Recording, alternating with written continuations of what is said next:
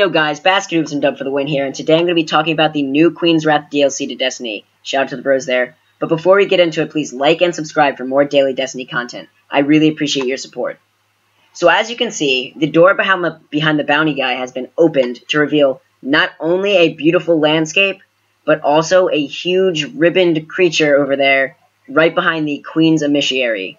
And what this is something comparable to the Crucible Quartermaster or the Vanguard for your specific class.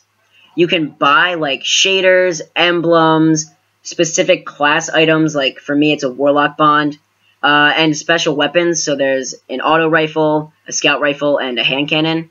And how this works is you need to level up your Queen's Emissary reputation, just like you would for Crucible or the Vanguard, and you can buy things depending on what rank you are.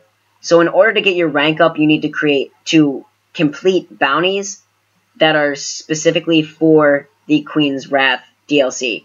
So if I go to the bounty guy here, you can see there's another row of bounties that I can select from, which are purple, and therefore getting my Queen's Wrath reputation up.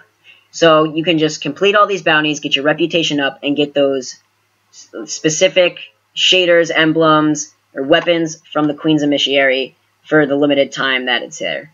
So thank you for watching. Please like and subscribe. This has been your boy Basket Hoops. Peace.